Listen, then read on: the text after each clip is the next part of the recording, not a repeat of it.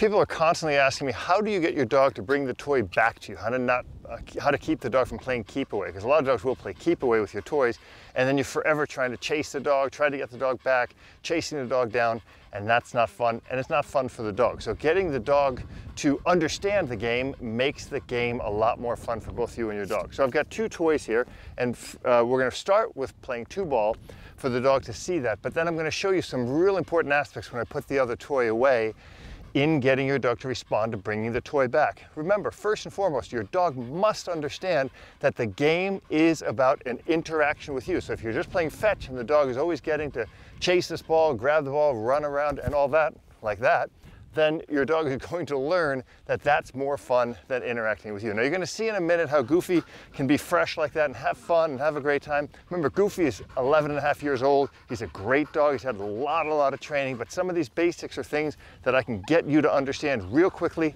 what I'm going to show you now. So if I've got two toys, for example, here, one thing I'm always going to do is I'm going to throw this and say, Goofy, go get it. Good boy. Hey, right away when he gets it, I'm going to show him another toy. Out. Yeah, good boy. I hope that's on film because that's going to be pretty funny. Now, these are magnet balls, so it's a little bit fun to play with these toys like this. Ouse. Yes. Good.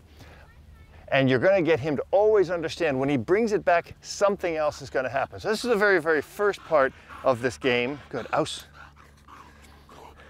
And this is what we call two balls. So I've got two balls. He brings one.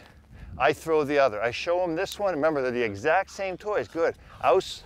Yes. Good boy. Ouse. Yes. Every time he sees me, I say out, he sees another toy. Now, what I want to make sure of is that the dog doesn't start to drop the toy way in front of me and I have to go get it. So I'm going to tell him, hey, bring. Good. Ouse. Yes. So now I'm going to bring him closer in. So this is step one, is getting him to go, come on. Good, here. Ouse, yes. And he sees that this other toy is much more interesting, and he's going to bring that toy to me. Good, ouse. And I might even throw it through my leg. So that's another real quick technique that you can use here. Ouse, yes. Is throw the toy through your legs, because that makes the dog understand he's got to close that distance to get it. Ouse. Yes. So now let's look at phase two. So let's put this toy away. Ouse. So now I've only got one toy. Now the goal here will be to get him to bring this toy back. And I'm going to show you the simple foundations to get him to do this. You've already started out with playing two ball, so he understands bringing it back to you is a good thing. But here is a simple mistake that almost everybody makes with their dogs, and this is why their dogs won't bring toys back. They'll say, yeah, good boy, go get it. And then they'll go, come here, here. And right away, the first thing they do is they say, here, out, sit. Right? And that's a negative implication for the dog. What the dog is learning by what just happened is, I bring it to you, you take it away from me, and you make me do something that's not fun.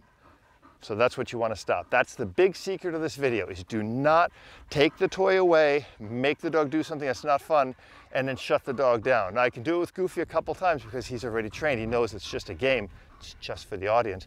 But I'm going to show you the way I do it. I go, yeah, good boy, go get it.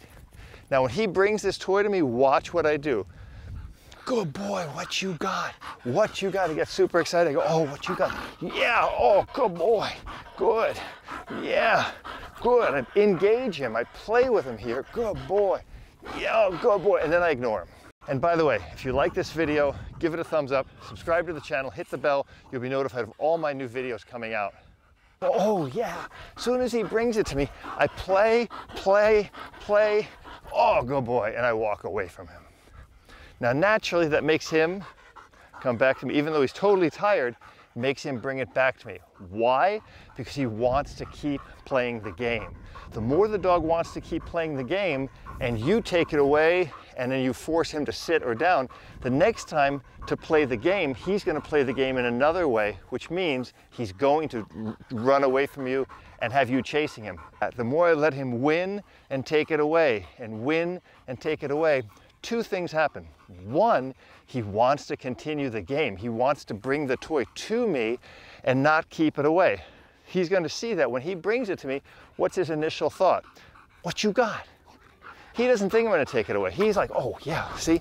He says, I bring it to you and we get to keep playing. And that's super fun for your dog. Good, yeah. The game starts when he brings the toy to me. And if you want to see the rest of this video, head over to my channel, robertcabral.com, for all the best online dog training available anywhere.